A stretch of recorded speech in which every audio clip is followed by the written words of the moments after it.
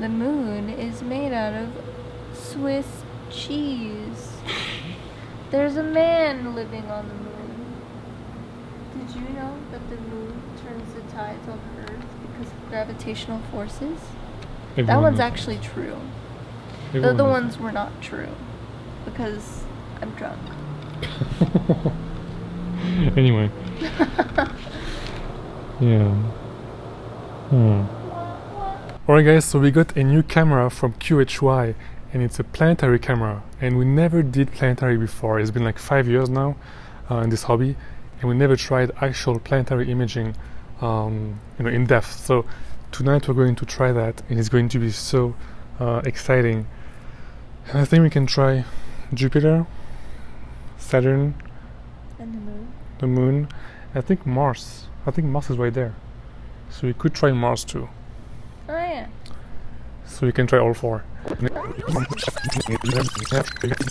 So we've only done, I think, Jupiter, Saturn, and Mars using our DSLR camera, but we never actually went deeper into this completely different side of this hobby, which is planetary. So today I'm going to try this camera here, which is our very first planetary camera. It came out a few weeks ago, and it came with 2 filters. So I'm gonna have to learn what those do. I think one of them is for Jupiter, because Jupiter has some special light bands, I'm not really sure, that has to pass through the sensor. So this filter here is a IR 850, whereas this one here is a UV IR cut. So I'm gonna see which filter is best used and when, and then I'm going to try to finally get a good image of a planet, right?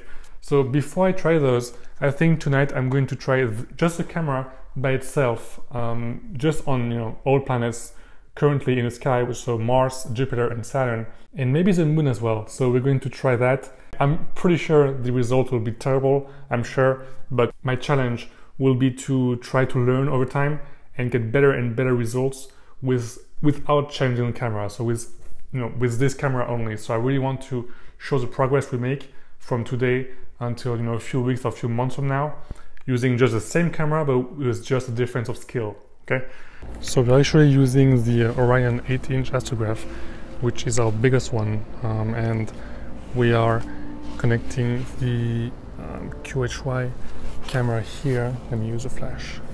Just here we had to use some kind of extender to reach back focus, but so far so good. Our first target will be the most beautiful planet of all, Saturn. I spent 3 days learning fire capture, but when trying it tonight, for some reason the frames per second could not go above 3 or 3.5, so I switched to SharpCap. SharpCap has all QHY camera drivers integrated, and so it was a breeze to just connect to it. The FPS was now between 40 and 115. Yes, Saturn, I think. Has to be.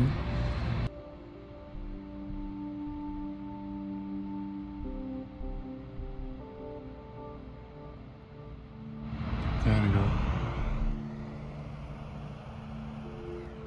So right now I have the live view of Saturn and trying to get the perfect focus. So I'm zoomed in almost all the way. It's really hard to tell where the focus point is. I'm trying to find the sweet spot, like looking at the bands, but it's really hard. It's capturing, so there is 2 minutes left. It's like nothing is moving right now, but because of the atmosphere, everything is like jumping around. Alright, so we're capturing Saturn now. We have 45 seconds to go, and hopefully it's gonna look nice when we stack everything. And we can try the moon afterwards. That's too bright. Oh, see? Capture complete. So, if we... Oh yeah, we have to change, we have to play with the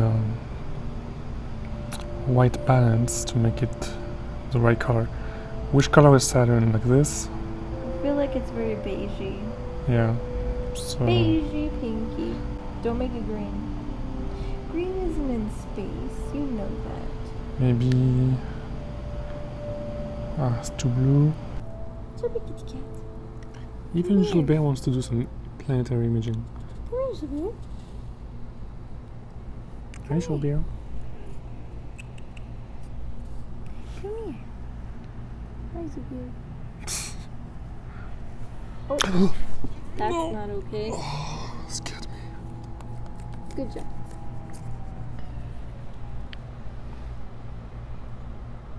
Sit down. Have some fun with us. Well, I'm going to refocus so we can see if. Refocus. Yeah, refocus. Refocus. Refocus. Refocus. I stacked the frames on AutoStacker 2, then processed Saturn on Registacks. But I have no idea what I'm doing, so I just randomly moved all the sliders.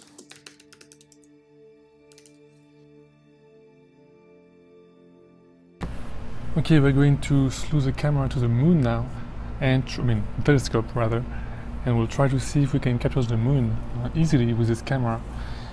It's a one-shot color camera, so I'm guessing it's gonna be easy for the moon, right? Let's see. The kayaks, moon. I guess we'll see what happens.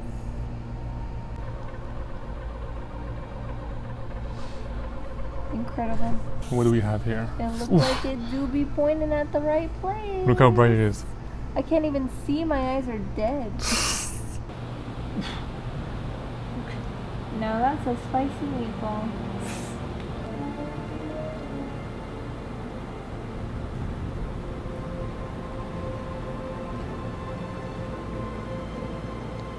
So I'm gonna try to aim at like a specific corner maybe. Oh, let's do that one. Ooh, that's pretty popular. People like that one. Hello. Oh my god. I never know which ones to use. Like this? Yeah. And if I'm wrong, everybody can tell me in the comments. And here we can change the white balance. So here's the moon, folks. The blood moon. Here's a blood moon. Alright. Now show us a blue moon. Here is a November aquatic blue moon. The moon is ours. Here, once again, I had no idea what I was doing, and it took forever to stack. I used Lightroom instead of Registacks this time. In the end, I actually like how it turned out. It's our first close-up of the moon ever, and it's not too bad. And this happened. Yeah, that was expected, I'm sure. Those files are so huge. Alright, I deleted half of the files on my computer, and now it is time for some Jupiter. It looked really blurry because it was getting kinda low in the sky. But after stacking, it of course became much crisper. I'm not proud of this one, but next time I guarantee it will be much better.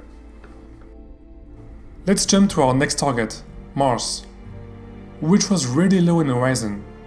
Terrible for planets, so it looked even worse than Jupiter. I'm going to spare you hearing me complain about not knowing what I'm doing again, and here is the result.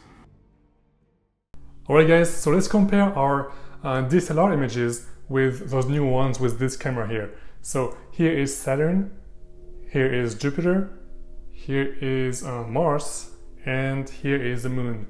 So obviously those are not spectacular, but I think it's going to be exciting to see our progress over time with the same camera here. So we don't plan to change the camera. We don't care enough about planetary imaging to invest in a monochrome camera. So I think for us this QHY 462 color is perfect. So we're going to use this camera only over time and see, look back at those pictures and see what changed in our skills and if we can get some incredible ones, hopefully, right? Let us know if you like those planetary videos. I don't plan to make many of those. I know we are more of a deep space couple, right? So we probably will do those like once every few months, right? So yeah, hopefully we will learn and get great planetary images. So we'll see you guys next time, and class guys.